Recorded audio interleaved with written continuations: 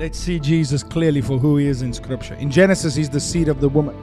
In Exodus, he's a Passover lamb. In Leviticus, he's the high priest. In Numbers, he's our pillar of cloud by day and pillar of fire by night. In Deuteronomy, he's the prophet like unto Moses. In Joshua, he's the captain of our salvation. In Judges, he's our lawgiver. In Ruth, he's our kinsman redeemer. In 1st and 2nd Samuel, he's our trusted prophet. In Kings and Chronicles, he's our reigning king. In Ezra, he's our faithful scribe. In Nehemiah, he's the rebuilder of the broken walls. In Esther, he's our advocate.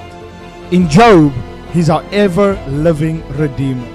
In Psalms, he's the Lord our shepherd, so we shall not want. In Proverbs, he's our wisdom. In Ecclesiastes, he's our gold. In the Song of Solomon, he's our lover and our bridegroom. In Isaiah, he's the Prince of Peace. In Jeremiah and Lamentations, he's the weeping prophet. In Ezekiel, he's the wonderful four-faced man.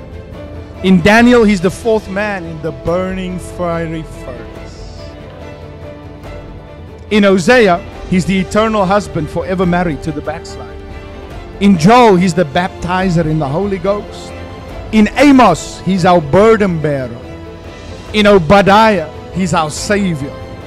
In Jonah, he's the great foreign missionary. In Micah, he's the messenger with beautiful feet. In Nahum, he's our avenger. In Habakkuk, he's the evangelist pleading for revival. In Zephaniah, he's the Lord, mighty to save. In Haggai, he's the restorer of the lost heritage. In Zechariah, he's the fountain springing up with everlasting life. In Malachi, he's the son of the righteousness, rising with healing in his wings. In Matthew, he's the Messiah. In Mark, he's the wonder worker. In Luke, he's the Son of Man. In John, he's the Son of God. In Acts, he's the Holy Ghost. In Romans, he's the justified. In 1st and 2nd Corinthians, he's the sanctified. In Galatians, he's the redeemer from the curse of the law. In Ephesians, he's the Christ of unsearchable riches. In Philippians, he's the God who supplies all our needs. In Colossians, he's the fullness of the Godhead bodily. In 1st and 2nd Thessalonians, he's our soon coming King. In 1st and 2nd Timothy, he's the mediator between God and man. In Titus, he's the faithful pastor.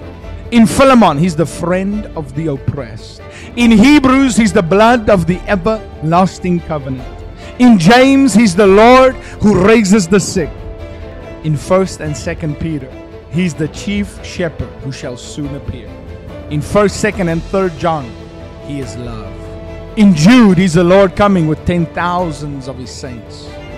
In Revelation, he's the King of Kings and the Lord of Lords.